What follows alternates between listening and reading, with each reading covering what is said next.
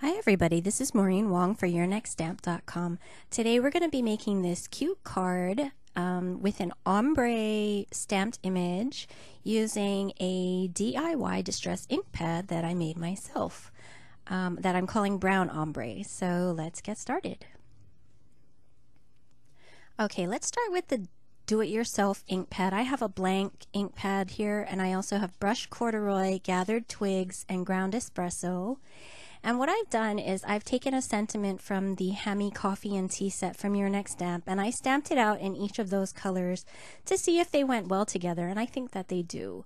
So I'm going to put all of that to the side because actually what you need is not the ink pads but the re-inkers. So I have the re-inkers in all three of those colors, and I'm going to go ahead and open my DIY ink pad. It comes shrink wrapped, so you have to take it out of the plastic wrapping. And I'm going to take off the cover, and making sure that my colors are in the right order, I'm going to take the droppers and saturate the pads. And I've sped up the video because this isn't super important. The thing you want to remember is that you want it completely covered, and you want to try and get it as evenly spaced as you can. And that's why I started in the middle, because I kind of thought that if I started in the middle, that would help me see the thirds better. And so I'm doing the brushed corduroy on the top because that's the lightest, then the gathered twigs in the middle, and then the ground espresso on the bottom.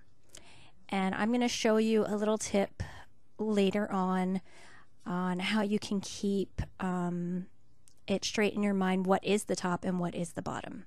So now I'm going to take out my Hammie coffee and tea set, and I'm using that same sentiment that I stamped earlier, and I'm going to test out my new ombre ink pad.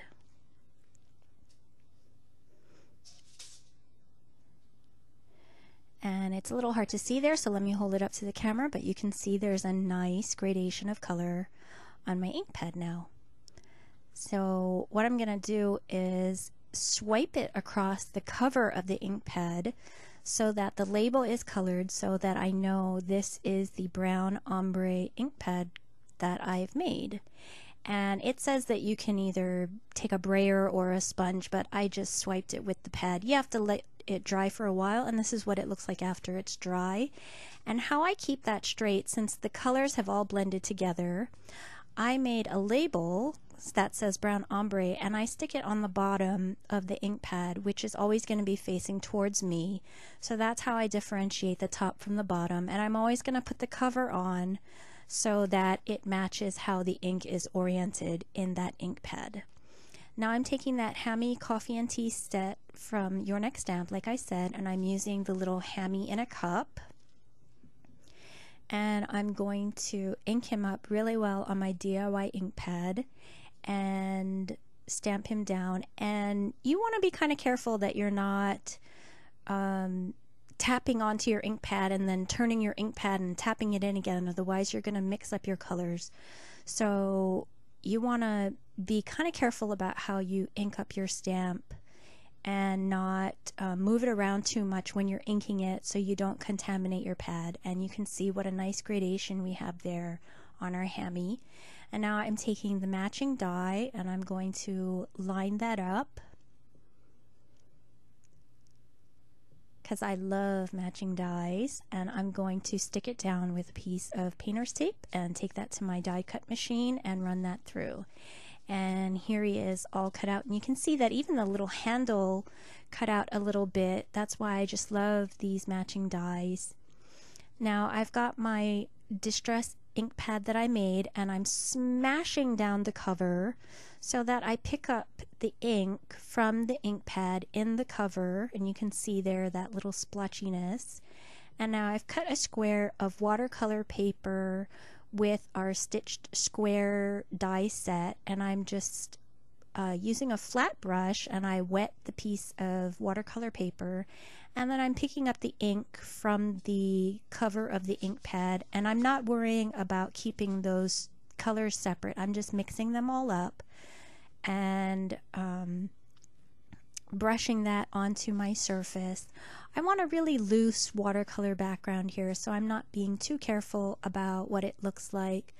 I'm just moving the color around to make sure that it's all covered.